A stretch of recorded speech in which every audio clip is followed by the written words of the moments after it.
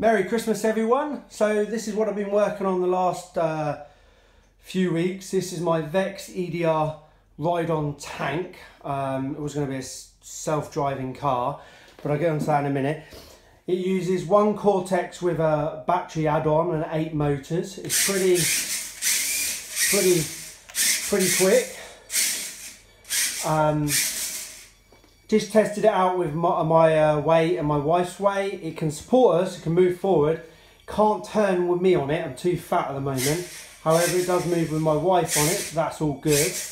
The idea is to build this so that for VEX WORLDS, put me on it and it actually self-drive. So this is just the chassis and very simple drive for then me to put LIDAR and sensors, etc. I've been researching ROS recently, robotic operating system, and sensors and mapping, SLAM.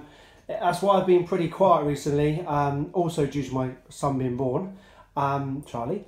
So yeah, this is my project at the moment. I've got to kind of finish it as soon as possible, stick LIDAR on it so it can self-drive around a massive hall, which is going to be super exciting. But my first issue is I need more power. So I don't know why, but the cortex kind of moves me a bit and then kind of shuts down. So I'm going to put another cortex in there and probably double the motors, but that would be really rapid. To be fair to it, they are big omnidirectional wheels that I'm using there. They're the, I think, 4-inch omnidirectional wheels with no gearing. They're straight onto the motor. So with like my previous Lego inventions, I've used a lot more motors, a lot more brains, which would be the P-brick, and a lot more gearing. So it does do pretty well, and I've put on a bit of weight since my Lego stuff, so I'm not sure it still moved me, to be honest, which is saying.